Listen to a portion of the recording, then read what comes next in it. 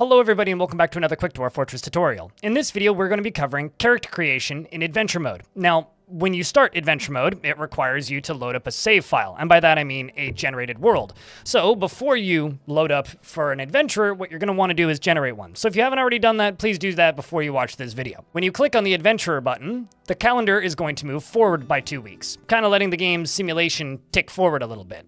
Now we're presented with 3 different modes and 3 different difficulty options. Ordinary, basically nobody knows who you are, you're a complete nobody, and you move through the world as such, maybe eventually earning fame and fortune, or alternatively dying a nobody.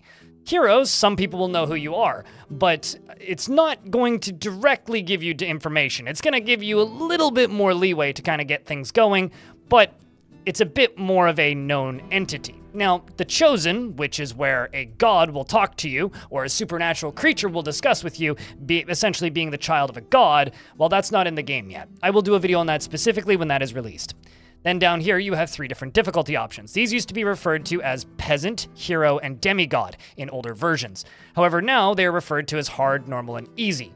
These don't actually change the difficulty of the game at all, so I think it's a little bit deceptive. What it does do, as it states here, is it affects the starting skills and equipment. Essentially, easy giving you a lot of points to spend on gear and skills, and hard giving you very few.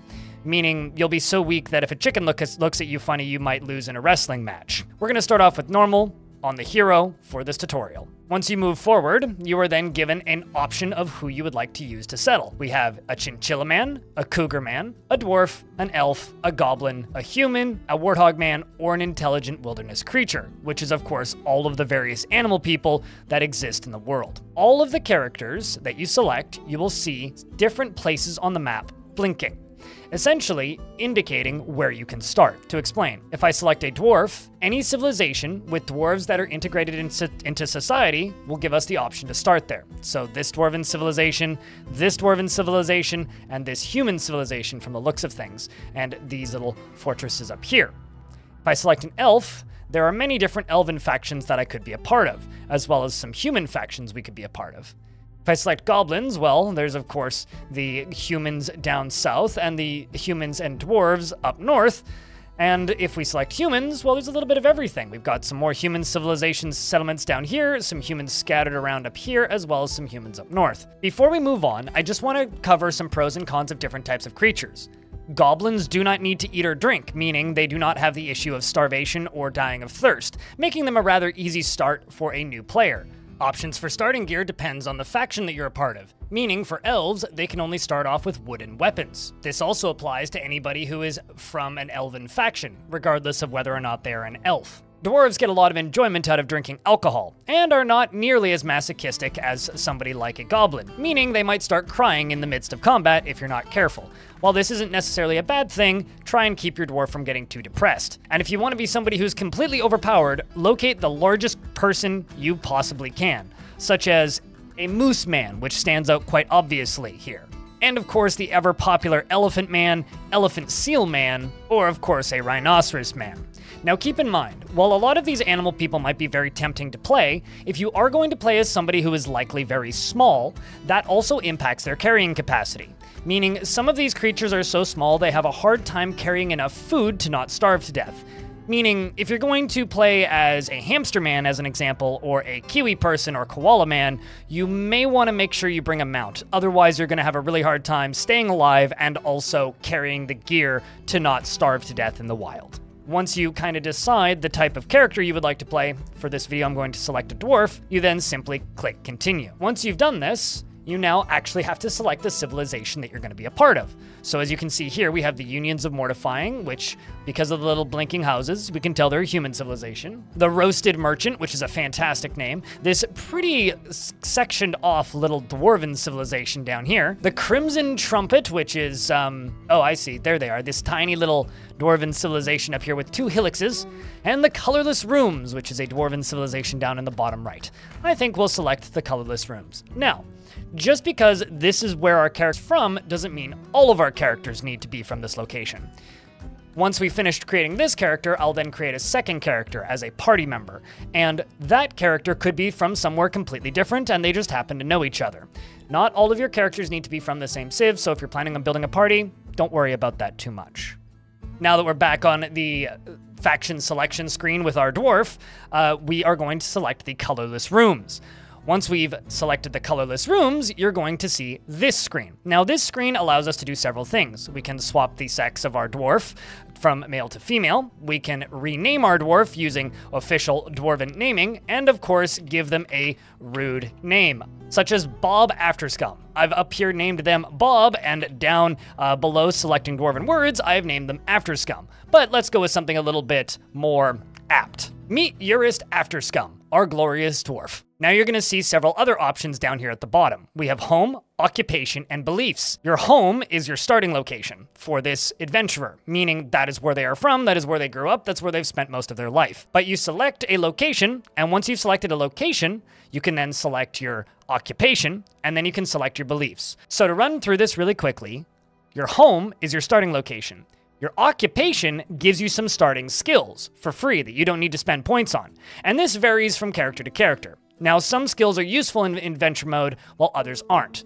But there might be a reason to embark with a bunch of legendary metalsmiths. Let's say you're trying to adventure from a location to a fortress that you've just founded, and you would like to have a bunch of legendary weaponsmiths arrive. Well, this would be a way to do that. You can make a party of 5, build them all up to be legendary weaponsmiths in this screen here, and then put the rest of your points into weaponsmithing to increase them even higher. But for the sake of this video, I'm going to recommend that you start off as a hunter, especially if you are new to the game. The reason I would recommend you start off with hunter is because hunter gives you some extra points in combat, and that is one of the best ways to not die, is knowing how to combat a little bit. Then after that, you can select your beliefs, or none, if you so choose. Now, your beliefs allow you to talk to your god, which can give you some mood improvements. The reason you would want to talk to your god is it makes your dwarf happy, or your human happy, or your goblin happy, or whatever your adventurer is. Mood is very important in both Fortress mode and Adventure mode, so it's something to keep in mind. You can increase your desired belief in said god, or decrease your amount of doubt in the god, all the way down to the lowest, where you're just a dubious worshiper of your god of choice. And then if you push this all the way up to the maximum, you are an ardent worshiper of your god of choice, meaning you'd need to talk to your god a lot more, but it might allow you to get along with other believers of the same god. The Great Horned Owl god of mountains, which is of course going to be my god of choice. I don't want to be a dubious worshiper, so let's just say that we are a casual worshiper, so I don't need to worry about praying too often, but we'll still get along with some people. Now we are looking at the skill selection portion of the screen. Now before you get too intimidated, I will try my best to make it look less terrifying. Down in the bottom left, we have our attribute points that we can spend. All of these average abilities that we have cost 5 points. If we scroll down and then start putting points into something, so let's say strength, the next point will then cost 10. The next point will then cost 20. And now suddenly we have superior strength, but nothing else. For this particular dwarf, I'm going to put 2 points in endurance and 1 point in toughness. And then a point in strength, and if I scroll down a little bit, let's put 1 point Gwistic ability. Now, something that's very important. Memory allows you to remember layouts of locations and the names of people. It also allows you to remember where you're going, which could be a problem if, let's just say, you tend to forget when you sleep. That could be really bad if you, say, for example, have very low memory. You can also earn points by pushing some of these down, but I would be a little bit careful about that because you might create a character who's so thick-skulled that they're incapable of even braining their way through the world. That being said, who really needs to sing well anyway? I know some people will often turn down empathy if they want to go be a murder hobo. Worth noting, at the very least. Now that I've earned some extra points by making myself bad at music, and also very not empathetic, I can increase my kinesthetic sense slightly, giving myself some more awareness of the things around me, and a little bit of disease resistance, because I was once told that this helps me not get infections as badly. Now over on this side, you can see there that some of these skills are already lit up. We have adequate Marksdwarf, talented ambusher, and if I scroll down a little bit, adequate dodger. These are the skills that were given to us because of our role as a hunter. Now, of course, this could be different if we selected as scholar, we would have points in reading, as an example. The tricky thing about skills in Dwarf Fortress is there are some skills that you just can't ever get if you don't know the basics in them. So I would recommend, if you, for some reason, would like to read something in Dwarf Fortress, take at least 1 level in reading, because otherwise you just won't be able to read a book, let alone get started reading a book. Other skills, things like musician, singer, keyboardist, these can all be learned within the world. Same with wordsmith. You can just simply start writing things, and will eventually get better at it. Skills like tracking are trained very quickly and easily on your own, and swimming isn't entirely necessary unless you plan on fording some very large rivers. Observer is a decent one to start with some points in, because it allows you to notice things further away that could be a threat, but I personally tend to just put a couple points in a weapon of choice. So for this particular dwarf, I think I'm going to throw a couple points into axe, and then maybe a point into fighter. I'm going to scroll down a little bit and also give us a point in climbing in case I need to run up a tree really quickly, and maybe a few points in shield using and armor using, just because, you know, you want to be able to block things. Things like kicking, striking, and wrestling are also rather useful, but I'm just going to put 1 point in wrestling for right now. While carpentry can be used in adventure mode, a lot of the crafting skills are not super useful, unless you're planning on sending these adventurers to a fortress.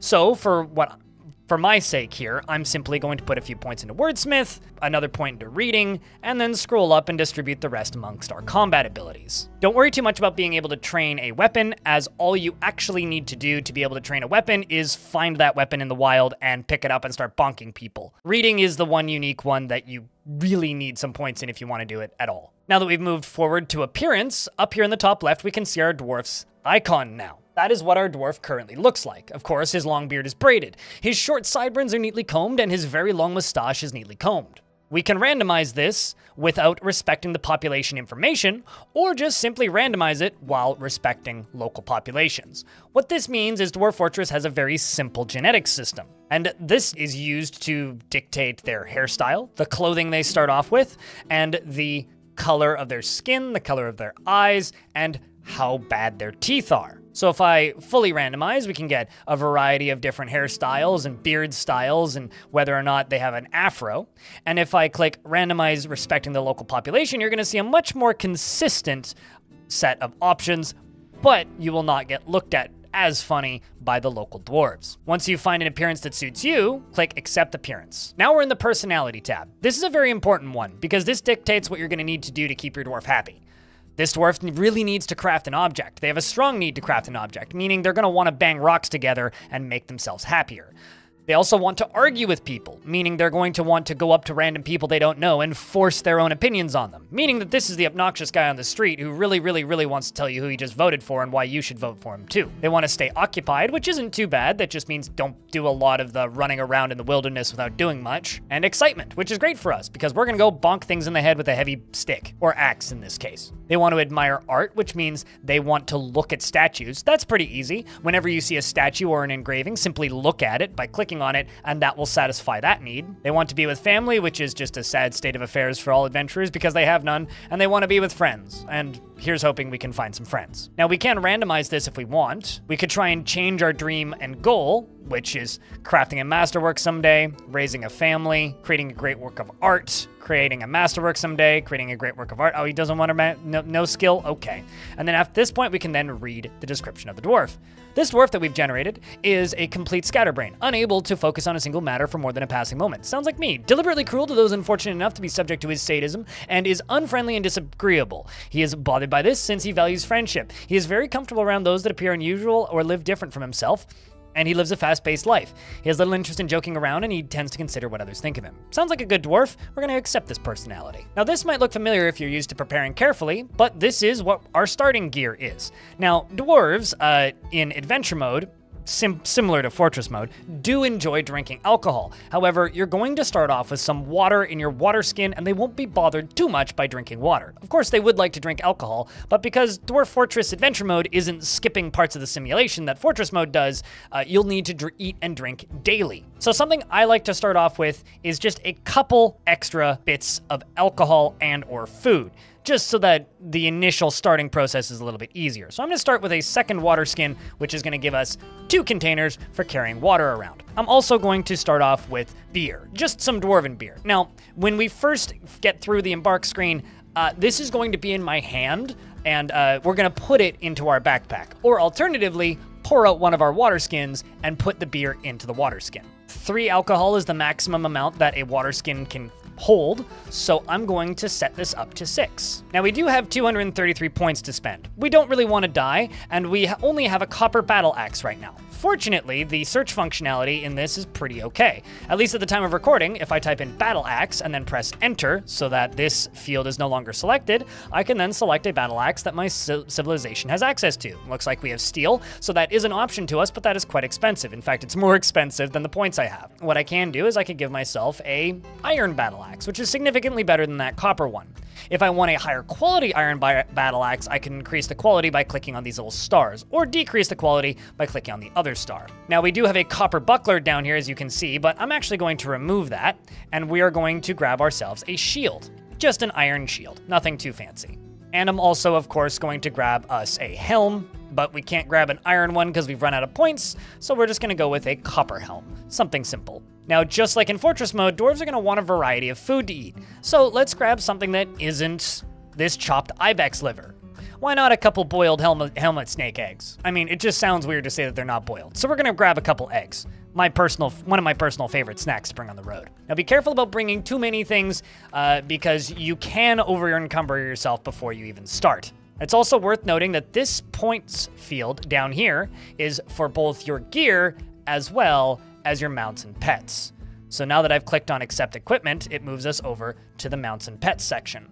Now there's a few things worth noting about mounts and pets. Pets will follow you, but can be lost in the world. So if you fast travel in a situation where you don't see your pet, you might never see them again. But they might come running to you in happiness after a very long period of not seeing you. Another thing that is worth noting is in combat, they might just run away in fear. And you may think that you've lost your animal, but then they will reappear after the fight, depending on whether or not a dog is war trained, as an example. Larger creatures like donkeys, yaks, mules, and horses can be used as pack animals, so it can take some weight off of your adventurer. And if you happen to have access to vermin-sized creatures, those ones that just kind of blink in and out on the map, they will likely just sit on your shoulder and you'll forget that they're there until you look in your backpack and find a fluffy wambler. For this particular adventurer, though, I'm going to grab us a chick. Now, as I said at the beginning, we're going to add a party member because we have two options here. We can embark or we can add a party member. This one I'm going to go through a little bit quicker. And you know, every single good dwarf needs protection. Since in real life I am Canadian, we're going to grab ourselves a moose man. Now, this moose man has two different places he could be from, the Silvery Skirts or the Ape of Reputing, both elven civilizations, as you can see from the blinks on the screen. This is very similar to the situation from before. We can now select where we would like our character to be from. We can also select their occupation, which is of course limited because of the fact that this character is of elven descent. So I'm going to select Woodcrafter, and let's move forward.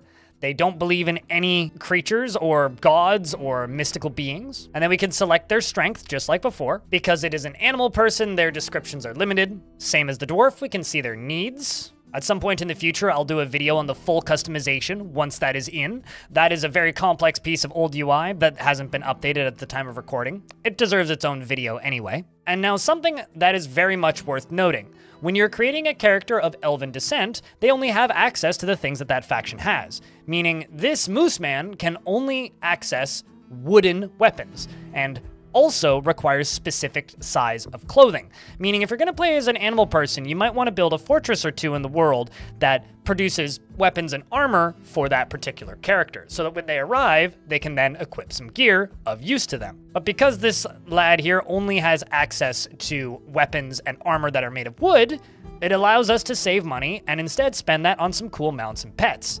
Elves tend to have some very interesting creatures that can be brought along as friends. Specifically things like giant tigers, hamsters, and of course, war grizzlies. I'm thinking we bring with us a giant leopard because that's just kind of hysterical. Now that we've successfully put together our two party members, we're going to click on to adventure. Now, because we have two party members, we have a choice of where we would like to start. Do we want to start in the dwarven town of Bend Portal or the elven town of Thinglitter? I think we're going to start in Bend Portal, because that is a good spot for our dwarf to begin his adventure, alongside of his good moose companion. And with that, your most trusted companion has made the journey to meet you here today. Let the party venture forth. And that is my very brief tutorial on character creation in adventure mode. If you'd like to see more tutorials like this, check out this YouTube channel. I'm hopefully going to cover as much of adventure mode as possible in the coming days. If you like the sound of my voice, check out my streams on Twitch, twitch.tv/BLINDIRL. Thank you very much for watching, and I hope to see you in the next one.